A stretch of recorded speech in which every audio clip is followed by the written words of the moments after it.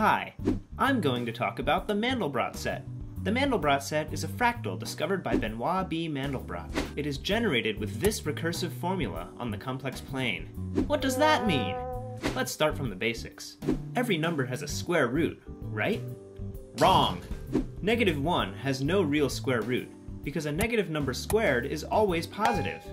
Its square root must be imaginary. The square root of -1 is an imaginary number we will call I.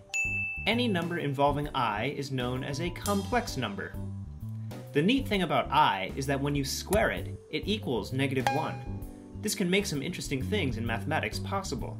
This is the complex plane. Instead of an x and y axis, we have a real and imaginary axis. Cool! For example, this complex number would be here on the plane. 1.5 units left and 1 unit up. Mega cool!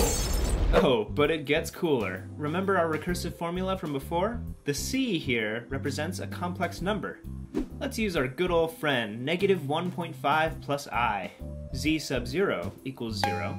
Z sub 1 equals 0 squared plus c, which is our number. Z sub 2 equals that squared plus our number. That's -0.25 minus 2i.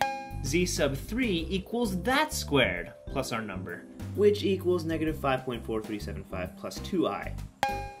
When we do this for a while, we can see that the number keeps growing and growing. It's therefore not in the Mandelbrot set. So we'll color it, a shade of blue. Let's try the equation with the number -1. Z sub 1 equals 0 squared minus 1. Z sub 2 equals -1 squared minus 1. Z sub 3 equals 0 squared minus 1. Z sub 4 equals -1 squared minus... Hey, wait a minute, we're going in a loop. That means -1 is a part of the Mandelbrot set. We'll color that point black. Now, what if we did this with every point in the complex plane, color-coding each point based on how fast the number grows? If the number goes in a loop, we color it black. Doing that, we get this shape. Crazy! The edges are kind of rough, though. Let's zoom in and see what this thing really looks like.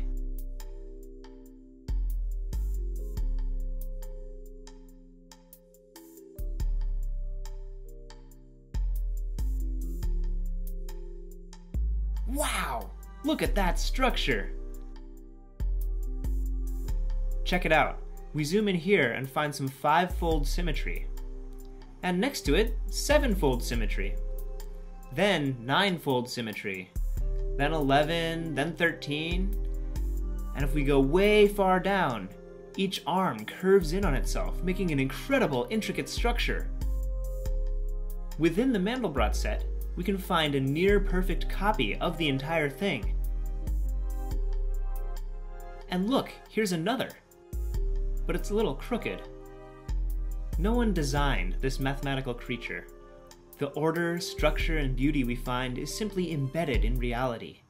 In this image, I see God. We live in a world of which beauty is an inherent, inseparable part. Think for a second. If no one created this image, how could it be so beautiful? How could it be that way? It just is. Sometimes there is no reason why.